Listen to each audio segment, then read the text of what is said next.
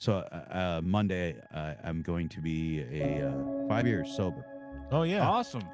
and this is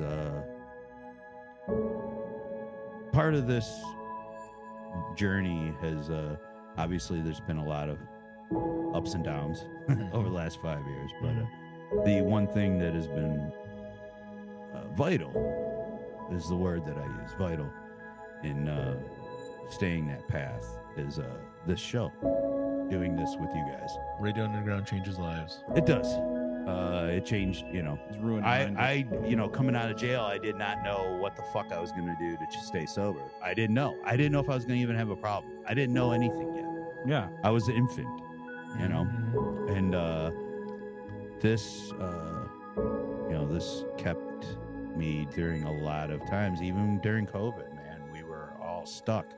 Yeah, we figured out how to do this. That was scary too. I didn't know. I saw a lot of people fall off.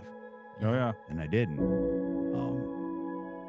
I'll never say I'm cured, but I've definitely worked very hard, and for some reason the desire for alcohol didn't stay with me, which was great. But this has been vital, and the guests that come on have been awesome, and the people who listen to this, all of you are legions. It's been great, but the best part is that you two guys have been here with me for all of this, and thank you. It's been vital, and I love you guys, and I love the show, and I love my fans who listen every week, all of you.